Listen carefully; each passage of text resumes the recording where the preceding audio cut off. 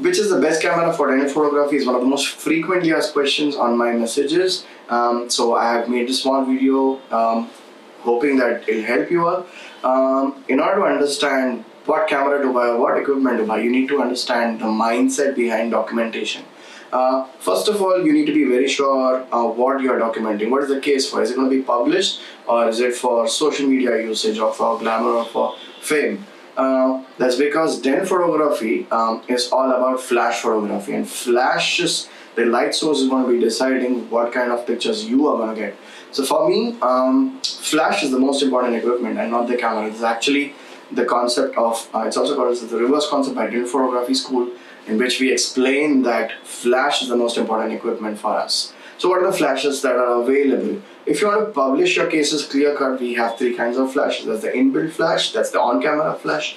Then you have a ring flash or a twin flash. But if you want a glamour factor, if you want to put glamour into your subjects or your prosthesis or tabletop photography, we usually suggest the use of softboxes, or we also call it studio light photography. So first you decide what's the case for, and then you decide the light source for it.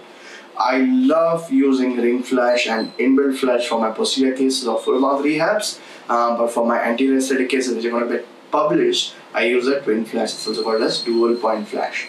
But if I want to create a glamour factor in my anterior aesthetic cases or any case, I use studio lights. So what do I have for studio lights? I have Elinchrom FRX 200. I love it. We also have 400, 600 watt lights that we use in our studio for our patients' portraits as well as intraoral photography. So you also need to understand that if you are planning to use studio lights like Elinchrom, they are actually called third-party flashes. So your camera should be capable of handling third-party flashes.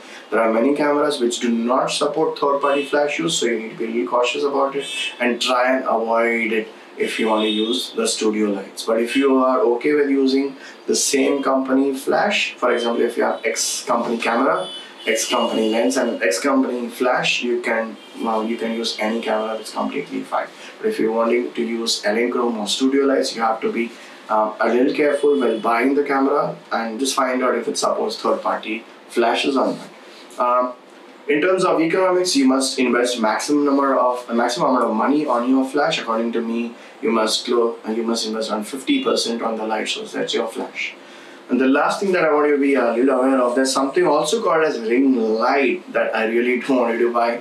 A ring light is pretty cheap and it's a continuous light source. It's not a flash per se. So what's going to happen is you're going to be compromising on your settings and you're not going to be getting good pictures. You're going to get pictures with shallow depth of field and high noise. That's something that we really don't want to have in our photography.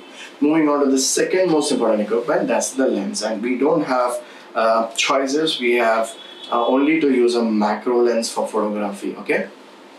So what macro lens do we use? These are the following guidelines. Number one, choose any macro lens with having a focal length more than 85 because you don't want to have distortions in your pictures. Number two, we don't want image stabilization in our lenses. That's because we don't want to make the entire system heavy. We want the system to be light because still photography is single-handed photography. So don't use IS lenses. They're also called VR lenses or VC lenses, vibration reduction, vibration cancellation, or vibration control. We don't want these, okay? So I love using non-IS lenses. They don't have image stabilization. Image stabilization is required when we don't use flash, right? But for dental photography, we use flash for everything. Be it extraoral, intraoral, or tabletop photography. Flash is to be used. So IS lenses basically don't have any role in dental photography and documentation, and hence not even suggested.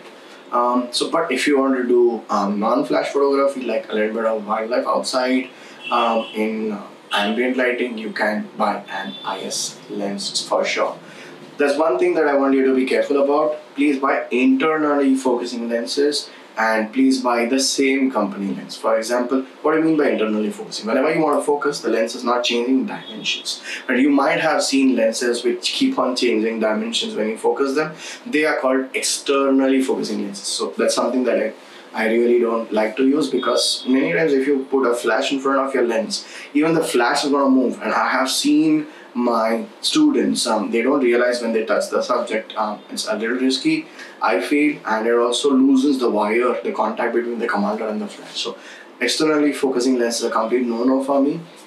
They are economic for a reason. You need to understand that. So don't try to save on that 10,000 or whatever. I think go for the same company lens, like X company camera, X company lens is the best choice. Moving on to the least important equipment, that's the DSLR. Okay, you can buy any basic DSLR, but I feel that you should have Wi-Fi in your DSLR, because as soon as you take a picture on the DSLR, it should be seen on a TV or a smart device. That's really useful to educate your patients, and I do it quite often and convince my patient or educate my patient to get the right treatment done. If you've already got a camera but you don't have Wi-Fi, nothing to worry.